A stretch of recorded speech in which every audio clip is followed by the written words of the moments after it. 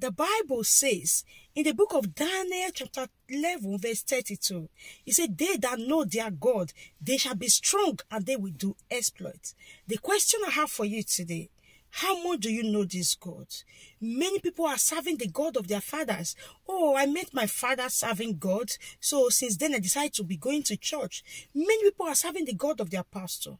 So the question again, how much do you know this God? Abraham knew this God and he was ready to go. Even when God said go, and Abraham never knew where he was going. Daniel knew his God. That was why they made a decree that nobody should pray.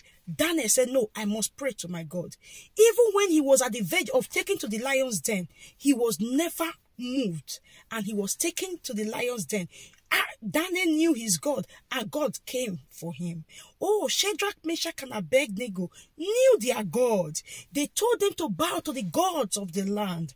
And they said, no, we will only bow to our heavenly Father. We can't bow to the God of this land. And they said, okay, you are going to be put into the fire. Because they knew their God. They said, even if this God, he did not come to save us, we are ready to die. That is what we are saying.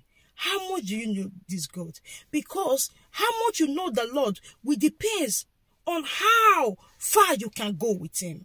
Many people have run back today because they never had a personal relationship with him.